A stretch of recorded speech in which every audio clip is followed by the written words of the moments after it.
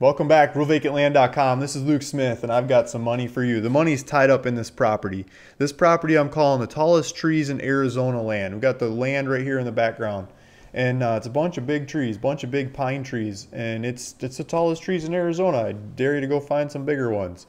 I've looked at land all over the state, own lots of it, and you know what else I've done is I've bought hundreds of properties in Arizona and split them into many, many more, and sold those off too. And so when I look at this one, I'm like, man, somebody should split this thing up. If you're up for it and if you want to do it together, I'm game, but I think you could do it on your own too. Right here in the background, there's a bunch of cabins, and there are a bunch of cabins in the woods. People like to get out of the desert, they like to go up in the mountains, this alpinist kind of atmosphere, and they like to have a cabin. They like to have a cabin that's got their family name on it, and it's a place they can go meet up and have fun. You can just live without running the air conditioning for a little bit of time. You can listen to the birds and the squirrels and stuff in the trees, and it's just quiet cabin country in the woods, right? So this property up here, it's 33, almost 34 acres. These little properties over here with the cabins, they're like a quarter acre, half an acre, maybe 2 acres from time to time. So we could take this 34 acre one up here, and we could hire a surveyor to go through and find the most advantageous spots to put houses, because the topography bumps around a little bit, and draw up a split map. The other thing we would need to do is get a water well guy in there, and maybe even do this first so we could figure out what kind of water flow we can get out to see how many houses we could supply off of the water well. Drill a big like percussion style water well and get a bunch of flow, get a flow test out of it, see how many houses we could support, and split the property into that many properties, and draw some easements from that water well to each one of those properties, and draw a place for a road, and have a bulldozer guy come in and bulldoze out a trail so you can drive up to these properties. And then I could sell each one of these properties individually for a good deal more money than this whole thing together. Let's jump into it. Let's take a look at it. You could hire realtors. You could have somebody else sell the property. It doesn't have to be me, but I'm willing to help if you're game. And so here, we got this thing on RuralVacantLand.com. And I'm asking, I just lowered the price. We just lowered the price. We were asking $297,000, $297,000. We just lowered it to $197,000. Just dropped the price 100 grand. So just dropped it 100 grand and put it on the MLS, and the phone started ringing. But I want to work with one of you guys to pull this thing off, split it up, and sell the pieces before one of these other guys takes off with it and does it, right? So here we go. Here's the APN numbers right here. It's Yavapai County, Arizona, 33.74 acres, almost 34 acres.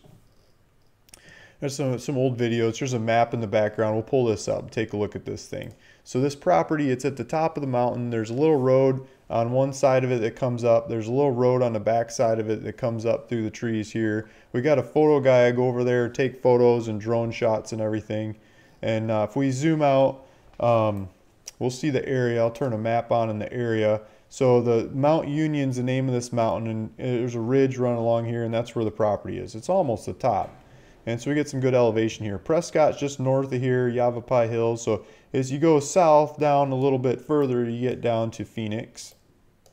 So we got Phoenix right here. We got a massive metropolitan area to sell these little cabin lots to. I mean, you could even take it further and build the cabins, but I'd be more inclined to just add the road, add the water, paper it up, and sell the lots. So I believe the lots in the area, these little cabin lots you could fit a cabin on, are, you know, they're not in the 20s. They're in the low 30s, mid 30s, 30 grand a piece. So I think we could make, you know, probably more than 20 of them, and just see where the water sources pan out on the thing, see how much water we could actually supply to these, and make that many properties. I mean, we could make a basket full of these properties. I mean, if we made 1 acre, average 1 acre lots, we'd have 34 of them. I don't know if we get that many out of it, but you know, just times, say we sell these lots for 25 grand a piece and we're under the market, you sell them for 25 grand a piece, you'd only have to sell like 8 of them to get back to cost on this thing. And I think you could sell, you know, let's say 16. I think you could do 16 of them. You could more than double your money off of this. And I think you could do more than that. You'd have to price in some for the cost of the road and cost of the water well. You'd probably sell one lot to pay for pay for the road, sell another lot to pay for the water well. So maybe you got to sell 20 of them to double your money. But you might even be able to fit 30 of them in there. Okay.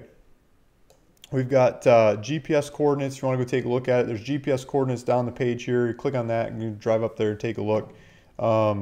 We've got a pile of GPS coordinates on the page here, all kinds of lot lines and descriptions. Taxes are about just under $600 a year, the way the property's put together right now. We've got directions to different supplies and hospitals and stuff around the area. But if we go back up here and we look at the pictures, we've got pictures, got actual pictures on here. And we got some drone footage of the property too. I'm not seeing that on the website right now. I thought it was on there, but I'll have to do some work to get that on the website. So here's a shot of like a little stream running through the next to the road on the way up there. Here's the name of the road on the way up there. It's like private drive, residents and guests only. You know, this is like cabin country getting up in here. So it's this kind of switchbacks and driving up the mountain. There's power lines getting really close. So I think we could get the power lines hooked in there. The first people to build on the property would be paying more to get the power lines in there, and then the economies of scale will branch off from there.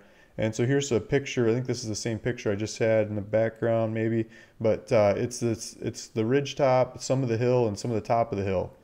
So I think some of the choicest lots would be on the top of the hill. Some of it's got some rocks in it. That's why I say it'd be average.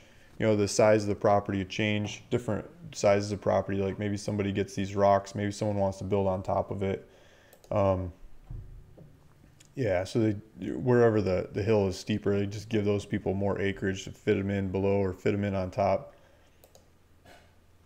Yeah, so here's the top of the hills with big vistas out over the area. You can see down in the valleys where some of these other cabins are. You can see the road starting to come up here too. The road coming up to the property in that direction. You can branch off of that.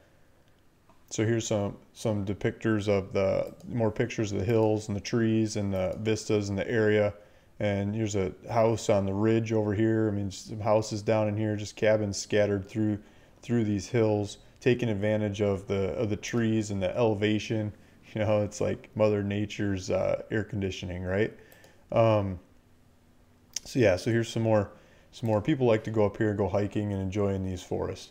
When you look down below, you start getting into the valleys below. I think that might be Prescott right up there. Yeah, I believe that's Prescott Valley. So you're like up the hill looking down at it. This is a shot from a little further up the hill, the drone photos looking down.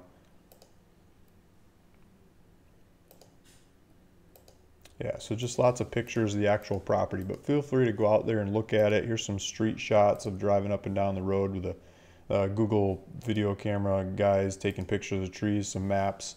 It's 16 miles to Prescott High School.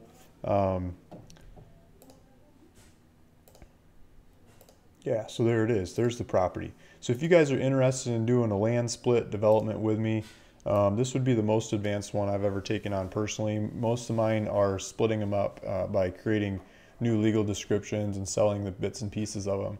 But this would be a step further of adding water, adding road, and having a surveyor draw the legal descriptions of much more intricate lot designs, taking advantage of the topography of the property. But we could sub each one of those pieces out, and I could help walk you through that or do it for you, however you wanted to make it happen. Or you could take this and say, Luke, I don't need you, go do it all on your own. That's totally fine too.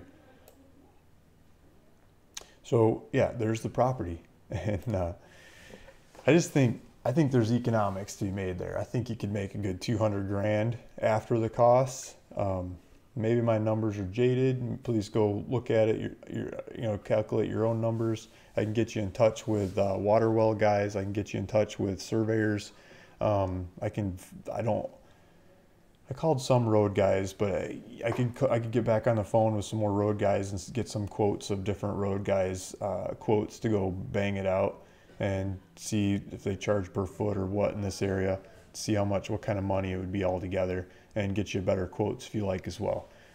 Thanks for listening. Thanks for watching. This is Luke Smith at RuralVacantLand.com, bringing you some more easy, cheap land. This time it's called Tallest Trees in Arizona. Thanks. Talk to you in the next one.